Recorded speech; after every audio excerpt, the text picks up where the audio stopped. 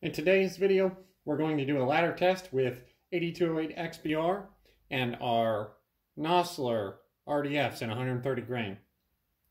We're going to start at 25.4 grains, work up to 27 grains in 0.2 grain increments.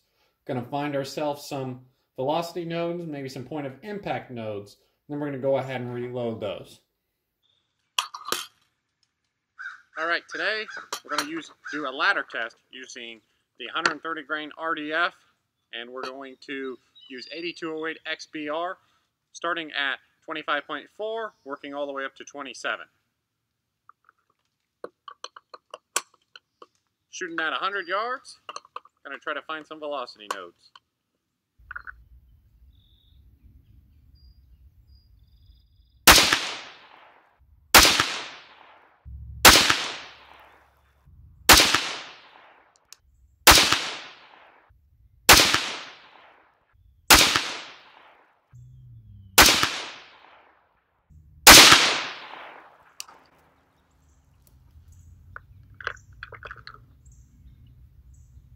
Alright, brass looks good throughout, which we'd expect that. We're using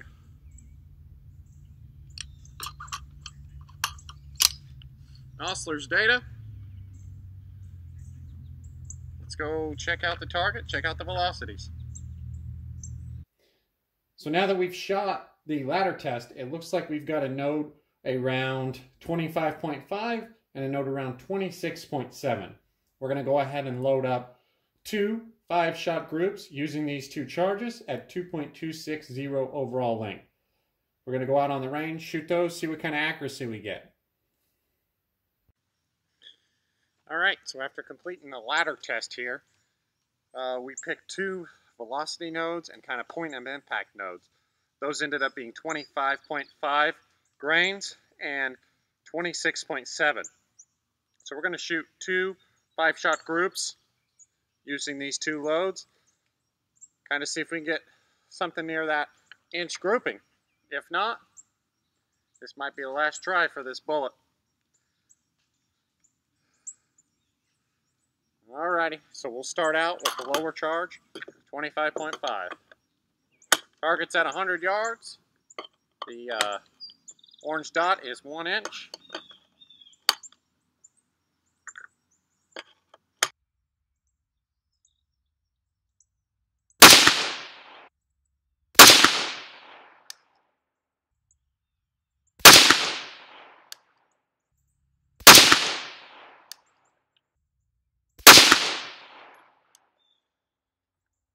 All right. Next group's going to be at 26.7 grains.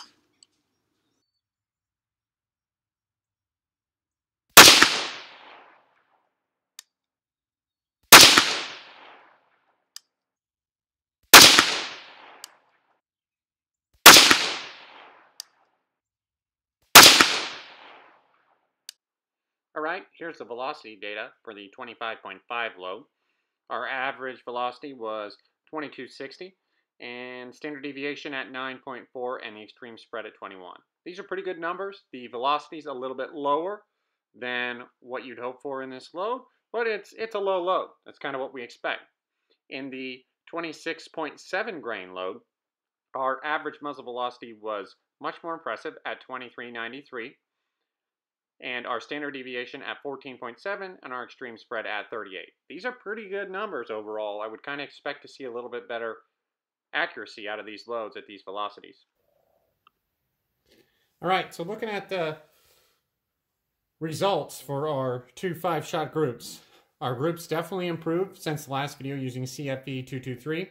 We shot a 2.154 inch group with the 25.5 load, and we shot a 2.928 inch group with the 26.7. But kind of as you can tell, looking at that, if we kind of take the best 4 out of 5, which we don't do, but for consideration, on the 26.7 load, 4 out of 5 of those shots kind of went into around an inch group. So I think maybe in the next video, we might give different overall lengths a try. See if we can get anywhere with that. If not, we're pretty much going to give up, move on to the Spear Gold Dots and 8208 XBR. Alright, we're continuing shooting the 130 grain RDF with 26.7 grains of 8208 XBR. We've got the overall length at 2.3 on this load. Hoping that we get something decent out of it. Target's at 100 yards. It's about, 60 degrees out.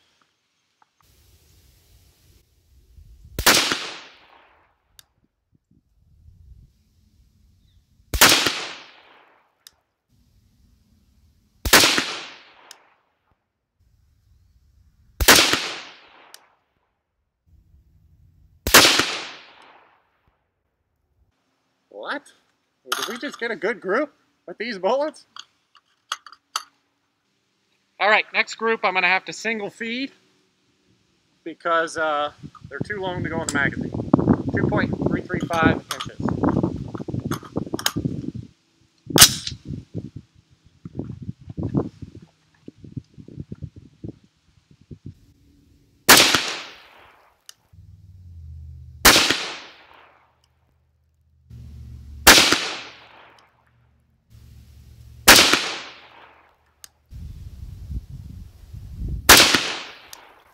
Looking at the groups for the 2.300 overall length, we ended up with a 5-shot group just over an inch at 1.095.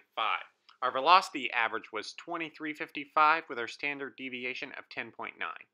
So far, this is the best groups we've got with this bullet and my gun. I think if I was going to continue to shoot this bullet and this gun, I think I would use this load overall.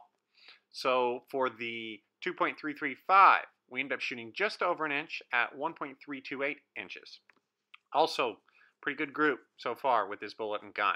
The velocity average with these bullets were 2365 with a standard deviation a little bit worse at that 25.3.